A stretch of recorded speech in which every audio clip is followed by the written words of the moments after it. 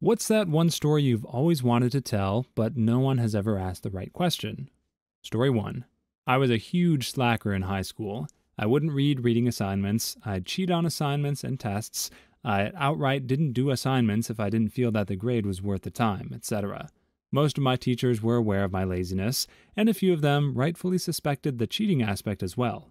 My buddy was the same way. In my Spanish 1 class, we had Spanish nicknames just for fun. Mine was Tomas, and my buddy was Jose. This was the last period of each day, and our teacher would let us out before the bell would ring if we were to finish class early. For each chapter in our textbook, we'd be given an assignment to make flashcards on which one side would be one of the chapter's vocabulary terms, and the other side would be the English translation. Easy assignment, right? Well, it was worth such a few points that I couldn't be bothered to ever do it anyway. To grade them, she'd walk up and down the aisles between the desks, check for the stack of vocabulary cards, and move on to the next student. Nothing too thorough.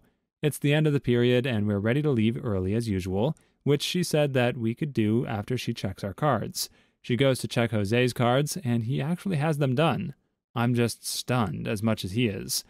As she comes up to the aisle and with her back turned, Jose passes me his cards. As she approaches me, she asks, "Tomas, do you have your vocabulary cards?" Without even looking at me, expecting me to say, "No." "Yes, ma'am," I responded, flashing the cards at her. She knows that something is up. "Jose, where are your cards?" "Oh, I put them away, Mrs. Reyes." "Do you mind pulling them out and showing them to me again?" As Jose reaches underneath his desk for his binder, he of course doesn't say anything, but he doesn't have to. His facial expression says it all. I neither want to screw over my friend, nor want to get caught cheating. How severe would the punishment be? Our friend Jamie is eager to have his cards checked so that he can leave early. Completely unaware of what's going on, Jamie walks up to Mrs. Reyes from behind and asks if she'll check his cards. She turns around, and as she checks his cards, I give Jose his cards back. How do I get us out of this predicament? Mrs. Reyes turns back around and sees Jose with his cards. She then looks at me and says, "Tomas, now where are your cards?" I threw them away," I sheepishly answer. She gives me the all-too-familiar look of disappointment and asks, "Why would you do that?" I continue, "Let's be honest. You and I both know that I won't use them anyway." "Well, go get them and show them to me, please." This is it. We're about to get caught cheating. I walk to the trash can, brainstorming what to do, when I get to it and don't have any cards to show her. Do I shamefully act like they're suddenly missing from the trash can? Do I cut the bullcrap and try the honesty route? I don't know. I continue to the trash can and am flabbergasted at what I find. A stack of the chapter's vocabulary cards sitting neatly on top. No freaking way. I bring them back to my desk and show them to her. She looks to Jose and he flashes his cards to her as well. With a surprised tone, she says, "I'm sorry that I ever doubted you two." She continues checking others' cards, and my buddy whispers, "Whose cards are those?" Dude, I have no freaking clue. The next day, I tell Jamie about what happened. He asks, "You know what's funny?" "What?"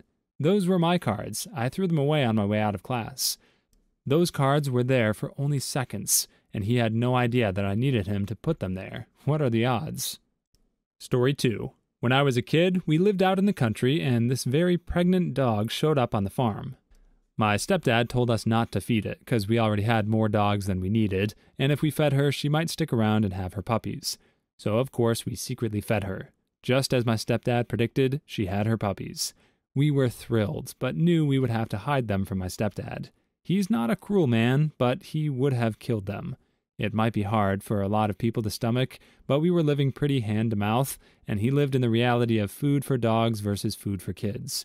We didn't have the money to support stray dogs' puppies, or even the money for gas to take them to the nearest shelter.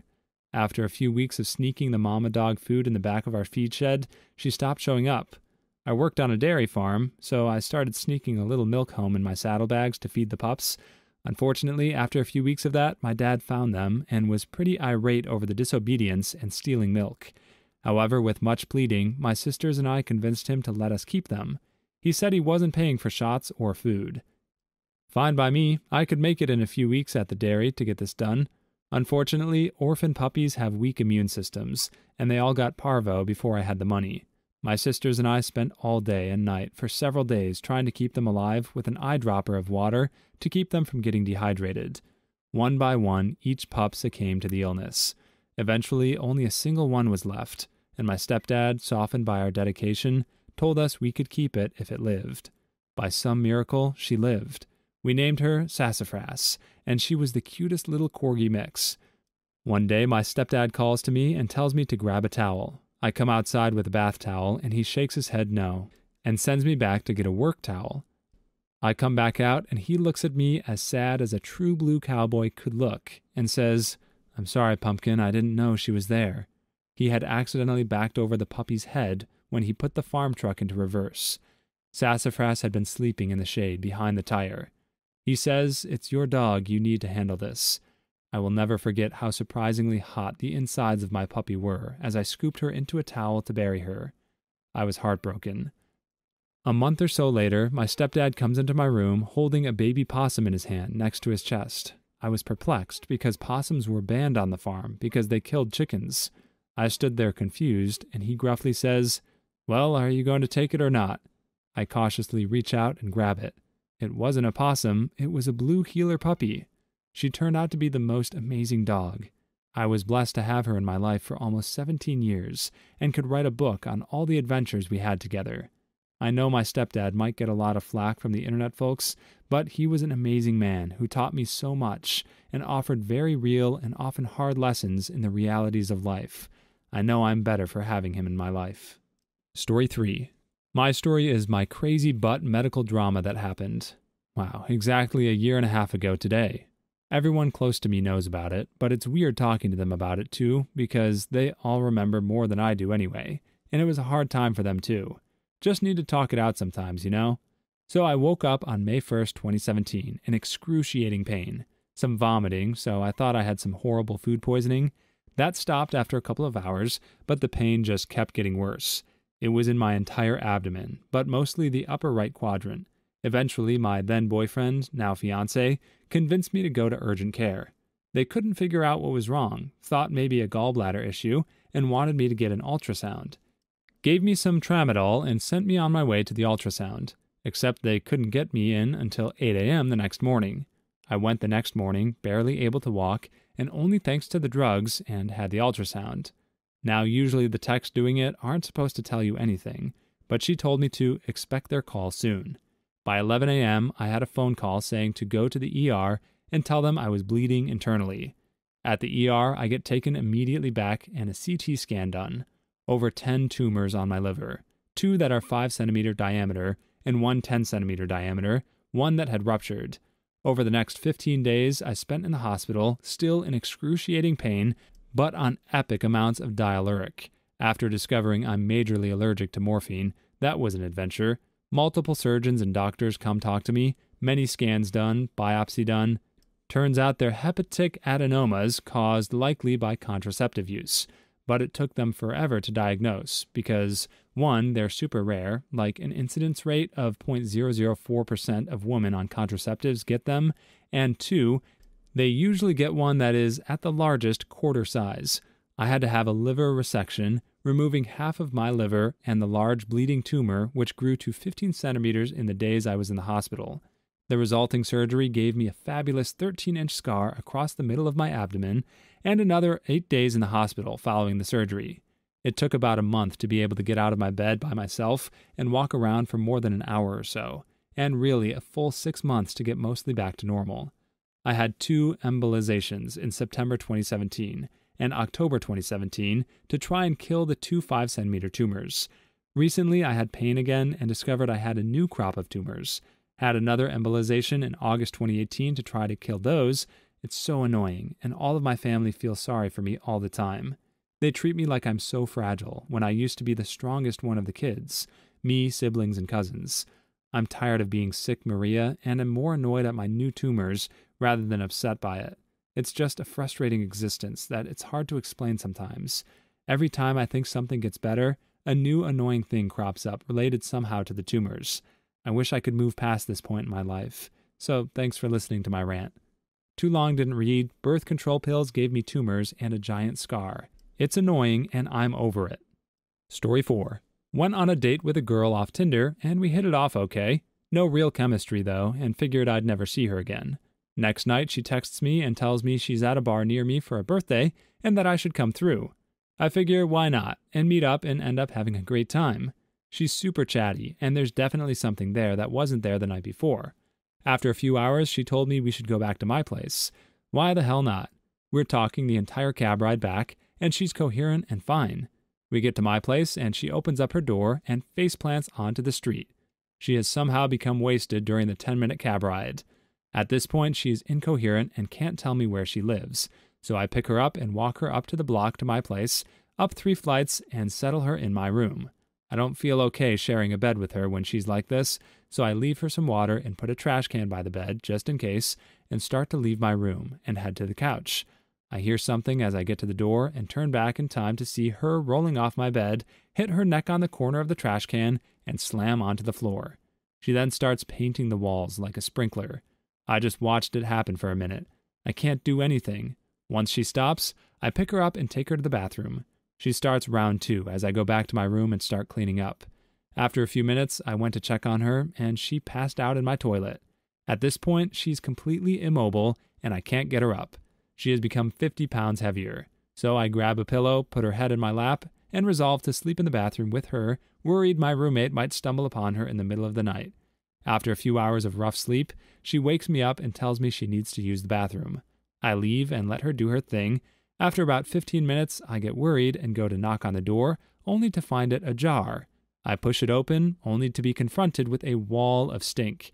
She passed out on my toilet while taking the obscene crap, and her head is now jammed between the toilet back and my sink somehow.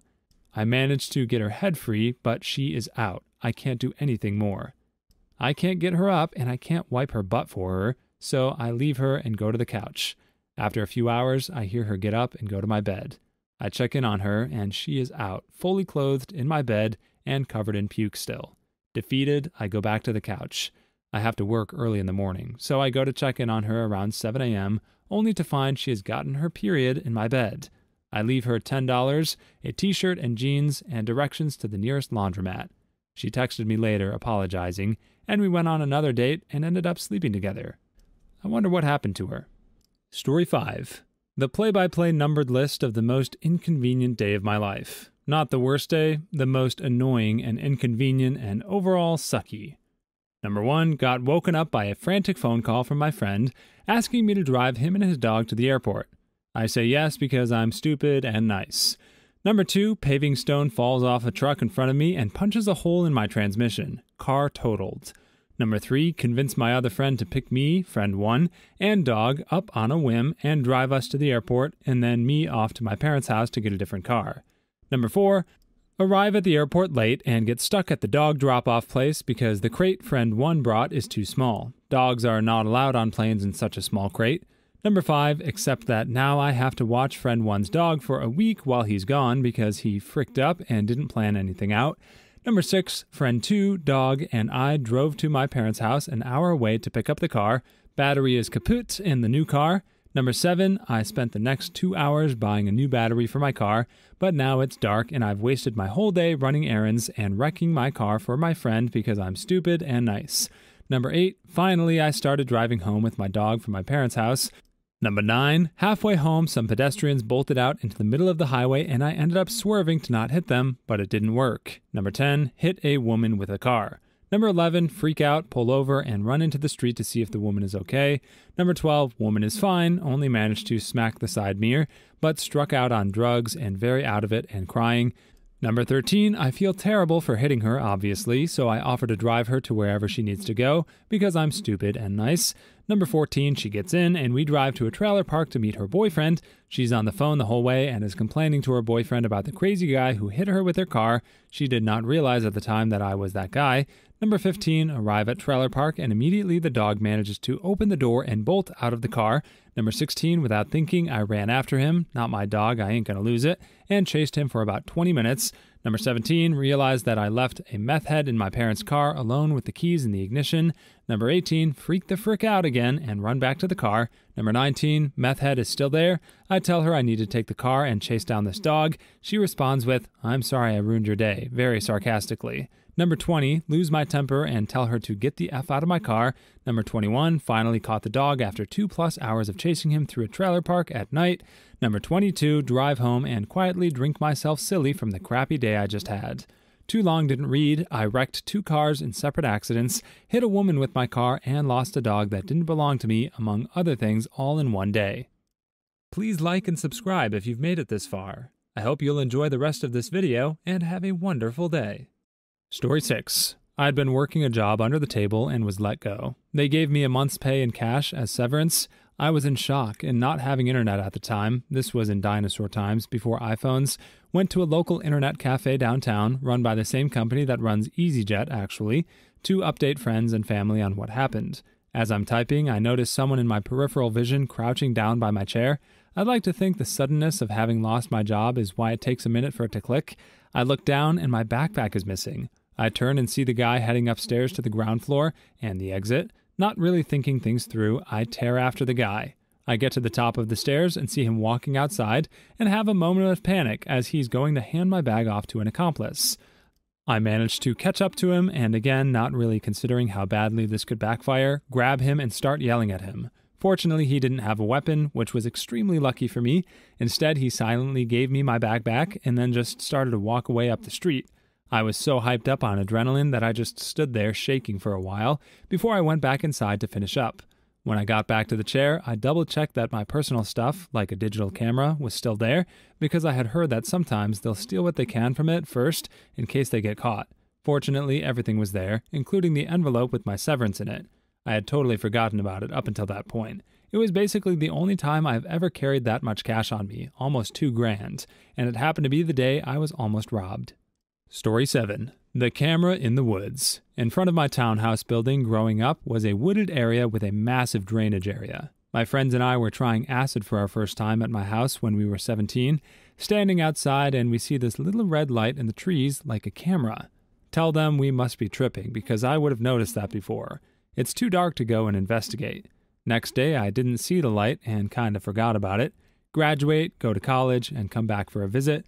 My parents' friend was living with them since the house was empty. Think my parents are swingers, by the way, since their kids are gone. Their friend and I are standing outside smoking a bowl because my parents dislike smoking. He asks if I've noticed the light in the woods. We went to investigate in the morning and saw nothing. No camera in the daylight, nor red light the next night. 3 more years pass, and it turns out one of the neighbors was spying on his wife, who wasn't cheating, but became obsessed with spying and moved on to neighbors and coworkers through recordings. The camera was disappearing because he had a stringy pulley system thing from a tree to his window and must have noticed people pointing to the trees towards his camera through live feed. It was a clear fishing line, and that's how no one noticed. My neighbor caught him because the pull system broke, and the camera fell into her car windshield. The cops were never called, just a lot of head ducking after that. Story 8. The story was one of those legends passed down at college. I knew a guy who swears he met the guy involved. He was a really shy guy, pretty unlucky with the ladies, never had a girlfriend, but really nice and hoping to meet a nice girl too. He went to a ball at another college and got himself pretty plastered, but managed to pick up, and the girl asked him back to her room. He was over the moon, and back they went. They made out in her bed for a while, but unfortunately he's a bit too wasted and falls asleep. When he wakes up, he's naked and the girl is nowhere to be seen. He gets up and tries to find his clothes, and they're gone too. Hungover and utterly miserable, he realizes he's been duped. She never liked him. The whole thing was just a chance to pull some cruel joke. He wraps the sheet around himself and prepares to make the dash back to his own college. But he's feeling heartbroken and decides that it's time for revenge first.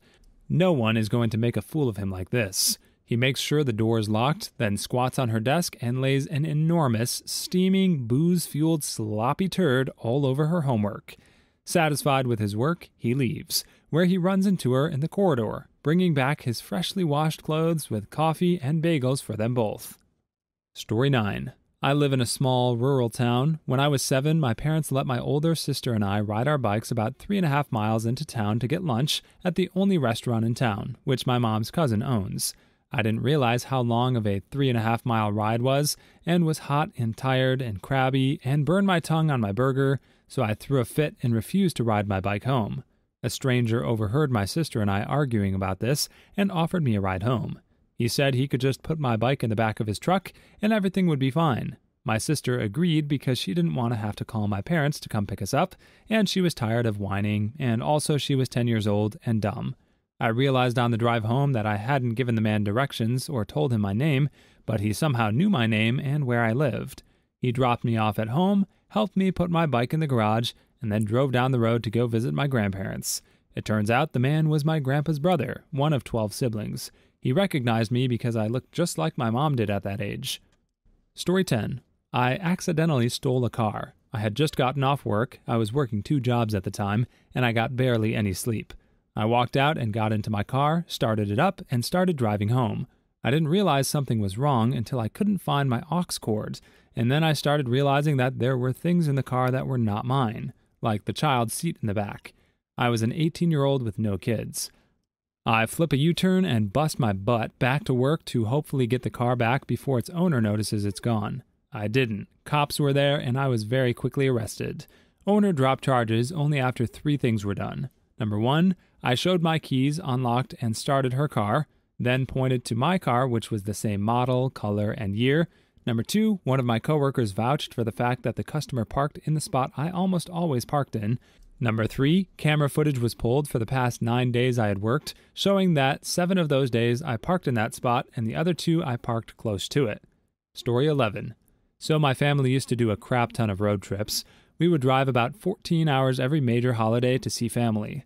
On the way there is this wonderful Italian restaurant, amazing food, but the portions were always so huge that we would never finish the food. Well, we had leftovers on the drive home, and my sister decided she was hungry. Also, she wasn't wearing pants. Don't remember why, but she wasn't. Well, she was hungry, so she decided to eat some of the leftovers. What does she do? She goes and spills the entire carton of leftover pasta onto her underwear. We all start screaming because we have nothing to clean the pasta up with, so my sister decides to use her underwear to clean up the spaghetti. Well, now we have spaghetti in underwear, which isn't very helpful, so what do we do with the spaghetti underwear? We throw it out the window. The underwear hit a car and splatters the windshield with spaghetti. I'm really glad we don't go on many road trips anymore. Story 12. I was with 2 of my friends around midnight. We were in high school at the time and were going to pull into the parking lot of a park to smoke weed while sitting in the car. We had been here several times before, and it was private enough where nobody ever bothered us. Tonight we pull in and see a group of people just walking across the parking lot from one side to the other and into the pitch black field. They weren't together, but almost 30 people throughout the parking lot were just walking in the same direction. They looked like they were from all walks of life. A construction worker, kids, a grandma, all different-looking people. As we pulled into the lot and my friend's car shined his headlights on some of the people, nobody turned around to look at us. They just kept walking without breaking eye contact with the field. Too long didn't read. I went to a park to smoke weed with some friends and came across a cult or possibly group of zombies. Story 13. Was walking to the mailbox late one morning because I was expecting something important. The mailbox is roughly a half-mile from my house, and on the way I have to pass a bus stop. I was moseying along when I saw the bus pull up, but I didn't think much of it because it's hot and I'm tired, and I'm not getting on the bus. I'm just going to the mailbox. Well, the bus waits and waits and waits. The bus is not leaving without me. Do I walk past the bus and ignore the situation? Do I thank the driver for waiting but explain that I'm just getting the mail? No, I get on the freaking bus. What should I do next? I missed the stop I was planning to get off on. Next stop, next town over. Bus only comes by once an hour. And that is how I ended up drinking tequila in a Walmart parking lot at noon. Never did make it to the mailbox. Story 14. We went on a lads' night out, and somehow 2 random Scottish birds ended up coming back to our house with like 14 lads. We're all just drinking, having a laugh, when someone points out that the one bird is tossing my mate off under a blanket. We all make a joke about it, call them out on it, and tell them to go somewhere private. So he takes her to my bathroom. He F's her on the bathroom floor, and they come back downstairs after the deed is done.